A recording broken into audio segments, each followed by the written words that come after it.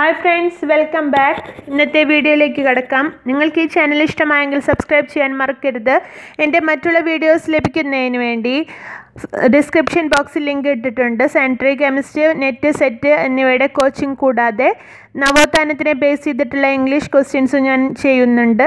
നിങ്ങൾക്ക് താല്പര്യമുണ്ടെങ്കിൽ ഡിസ്ക്രിപ്ഷൻ ബോക്സിലെ ലിങ്ക് നോക്കുക. ഇന്നത്തെ ക്വസ്റ്റ്യൻസിലേക്ക് കടക്കാം. ഫസ്റ്റ് ക്വസ്റ്റ്യൻ: ജമ്മു കാശ്മീരിലെ പുൽവാമ ജില്ലയിൽ 44 CRPF ജവാന്മാരുടെ ജീവമൃത്യുവിന് ഇടയാക്കിയ ചാവേർ ആക്രമണം ഫെബ്രുവരി 15 നടത്തിയത് ആര്? പാക് ഭീകര സംഘടനയായ ജെയ്ഷെ മുഹമ്മദ്. CRPF പൂർണ്ണരൂപം central reserve police force.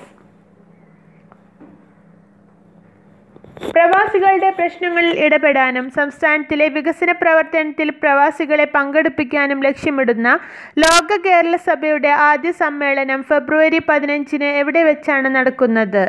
Dubai. ക്ഷേത്രകലാരംഗത്തെ സമഗ്ര സംഭാവനയ്ക്കുള്ള ക്ഷേത്ര കലാശ്രീ അവാർഡ് 2019 നേടിയത് ആര്? കലാമണ്ഡലം ഗോപി. ഏതു സംസ്ഥാനത്താണ് ക്രൈം സ്നേക്കിനെ ഫെബ്രുവരി 12 കണ്ടെത്തിയത്? അരുണാചൽ പ്രദേശ്.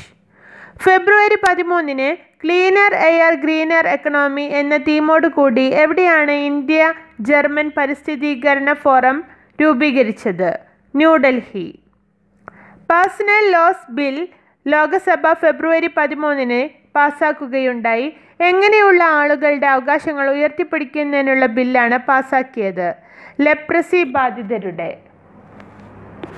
റീറ്റെയിൽ വിൽപ്പനയുടെ വിലപ്പെരുപ്പം എത്ര ശതമാനമാണ് കുറഞ്ഞത്? 2.05%. എക്സൈസ് ടോപ്ചി ഫെബ്രുവരി 12 എവിടെയാണ് നടന്നത്? നാസിക്. എക്സൈസ് ടോപ്ചി കൊണ്ട് ഉദ്ദേശിക്കുന്നത് ഇന്ത്യൻ ആർമിയുടെ ഒരു ഡെമോൺസ്ട്രേറ്റ് പ്രോഗ്രാമാണ്. Ultralight ഹൗസേഴ്സ്, Swathi weapon locating radar, gun fire, light helicopter, Kombat helicopter, അങ്ങനെ ഹൈടെക് എക്യുപ്മെൻറ്റ്സിൻ്റെ ഒരു പ്രദർശനം തന്നെ അവിടെ നടക്കുകയുണ്ടായി. നാസിക്കിനടുത്തുള്ള ഡിയോലാലി ക്യാമ്പിൽ വെച്ചാണ് പ്രദർശനം നടന്നത്. ഏത് രാജ്യത്താണ് 38 ഭാഗങ്ങളുള്ള കോബ്ര ഗോൾഡ് എക്സൈസ് 10,000 തൊഴിലാളികളെയും 29 രാജ്യങ്ങളെയും പങ്കെടുപ്പിച്ചുകൊണ്ട് ആരംഭിക്കുന്നത്? തായ്ലാൻഡ്.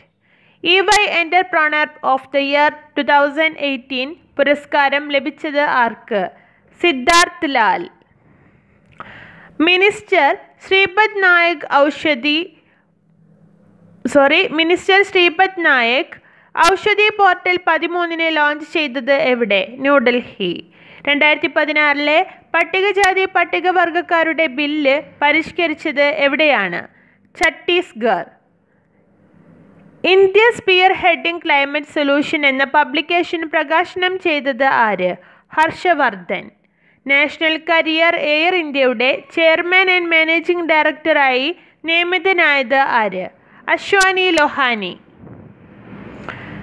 അൺഓർഗനൈസ്ഡ് സെക്ടറിൽ ജോലി ചെയ്യുന്നവരെയും ചെറിയ പദ്ധതികളിൽ പണം നിക്ഷേപിച്ചിട്ടുള്ളവരെയും സംരക്ഷിക്കാനുള്ള ബിൽ ഏത്? Unregulated deposit scheme bill 2018. ഇന്നത്തെ ക്വസ്റ്റ്യൻസ് ഇവിടെ അവസാനിക്കുന്നു. നിങ്ങളുടെ വെറും 5 മിനിറ്റ് സമയം മാത്രമേ ഞാൻ ഉപയോഗിക്കുന്നുള്ളൂ.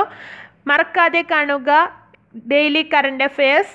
നിങ്ങൾക്ക് ഈ വീഡിയോ ഇഷ്ടമായെങ്കിൽ ലൈക്ക് ചെയ്യാൻ മറക്കരുത്. മാക്സിമം ഷെയർ ചെയ്യൂ. Thank you.